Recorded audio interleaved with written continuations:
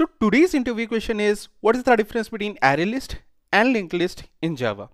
ArrayList utilizes underlying array for the storage. It always stores the data in a contiguous memory, due to which whenever we are modifying the list, we need to shift the elements in the memory, and hence it takes order of n as the time complexity. But in order to access any element randomly, we just need to provide the index and it will take order of 1 as the time complexity. On the other hand, linked list stores the elements in separate nodes which are linked together with the help of references.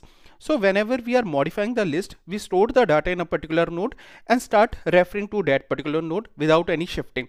So it will just take order of 1 time complexity. But in order to access any element randomly, we need to traverse over the whole list, and hence it will take order of n time complexity. Also, in terms of space complexity, linked list will take more memory than ArrayList because it needs to save the references to the nodes also. Thanks.